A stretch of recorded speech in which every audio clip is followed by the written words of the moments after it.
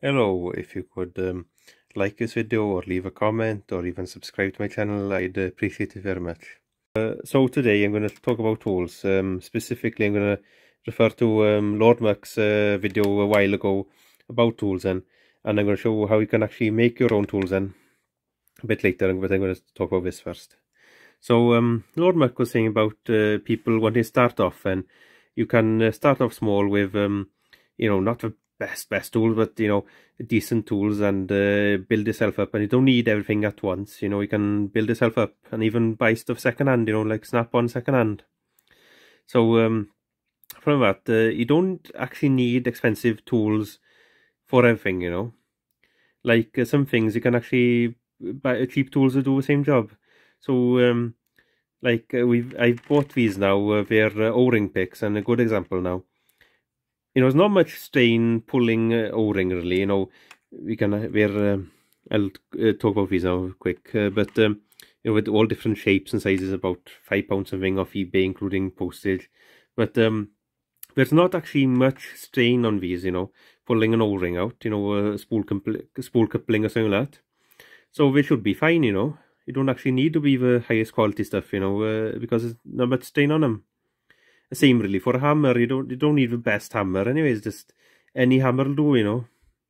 So you don't actually need the full brand, top of a range ones and for everything. And fair enough, like more expensive to makes now, you'll have better ratchets. The sockets will be right and cheap ones, but like the ratchets will last a lot longer, with better stuff. And say chisels now, it would be harder steel, better stuff, but not everything has to be the best stuff. Like this now, this would do, cheap one, and like a hammer, cheap one do. But I'll finish with that now. Also, I'll move on from that. Also in this video now, I'm going to show you how to make your own tools. So instead of buying all the tools you need, like expensive dealer tools for special jobs, with basic fabrication skills, drilling, cutting, welding, and also basic maths, you could make your own tools.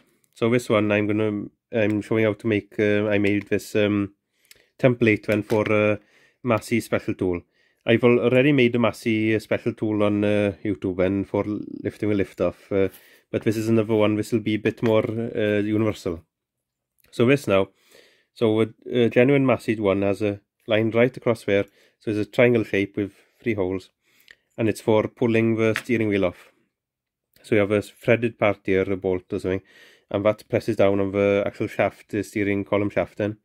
And these holes, and you have bolts going down and hooked ends on them.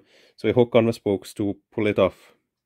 So it's quite a job to get them off without breaking something, and with ordinary pullers trying to hit it or something. So I'm making this tool then. So I'm not sure if you could actually buy something like this, but I'm making one myself, universal then. So I've measured a few tractors then. So the smallest one was about here then, and they went up generally to this middle one size. Then this was a 434 International, which is a step bigger, and then this one is a Super Q Ford. It's quite a bit bigger. So I decided to make this first, and I've made this myself, sort of adaptation of a tool, and to see how big a piece of steel I needed, because I couldn't really tell otherwise. And I want to see if it looked quite a bit of gap from this, but it doesn't look quite big here then. So I'll just put one set of holes for this then. I try to figure out how to do the one, but I'll show it later. So to make this then, I just needed a compass like this to do all the circles, and use a ruler. You half what the diameter need. So that's 60 mil. So 8 mil from the point there to pencil. I've taken out from with the pencil there. And protractor. So this is to get the 3 evenly spaced. So one circle is 360 degrees. So share it by 3 is 120. So we make a line first, make a cross and then a line, so you have 1 point to work off. 120.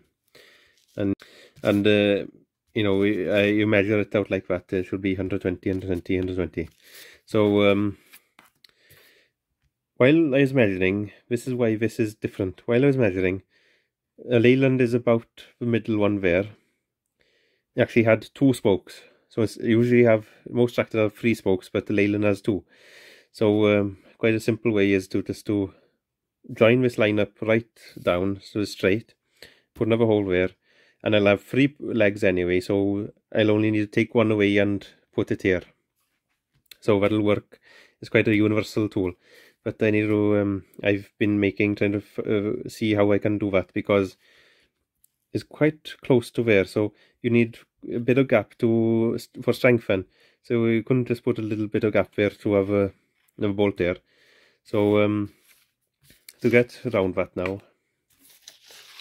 I've photocopied it so I didn't ruin that one. So photocopied it, and I've started to do this. So halfway between those two, you have 1 hole that's out here for that one. Then because I have an extra hole here for the lane, and if I didn't have that, I could just put 1 right there, and then have them evenly spaced. But this is a bit, it's not quite even here, but it'll have plenty of strength there. So I need to redo the outline of it. And it's quite important to learn how to do the templates, and because it's better for you to make mistakes on this and to figure out on this paper, and it's quite cheap and it's quite easy, than to start cutting and drilling and it not working in. So I like to do these first, and I can actually cut them out, lay them on the steel.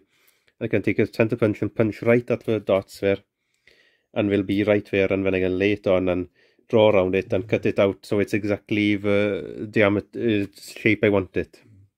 So with basic, you had to do these maths, angles and all that, and you had to use these as well for circles. So it's basic maths, add and share, and you'll get there then.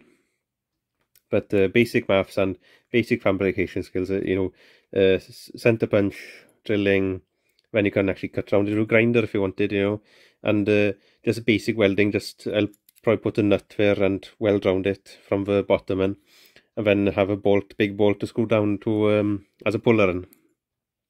So that's another tip. And to follow on with from Lord Muck, then you could actually make your own tools then. So on the cheap end, I don't know how much this would be.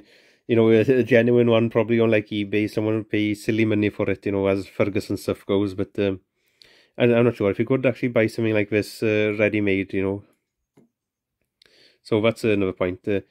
I will also use this sort of way to make a tool for Ford or New Holland spool coupling, it has about 6 or so holes right around it, or maybe it's 12. So what I did was I drew an outline of a piece of pipe that would fit around it, and here when I used from the same point, use a protractor and to mark 3 holes from it, and I then laid pipe on that, and I used a pencil just to mark up where the lines were, and I had my holes for putting pegs to make the tool for slacking and tightening them. So it's just basic maths, just basic things then. But it's always best to do it on paper first to get it all worked out then. So I just need to finish this off now, and I can make my steering wheel puller tool. So thank you for watching, and I might keep you updated on this. I might show how to make this one. But thank you for watching, and goodbye from me for now then.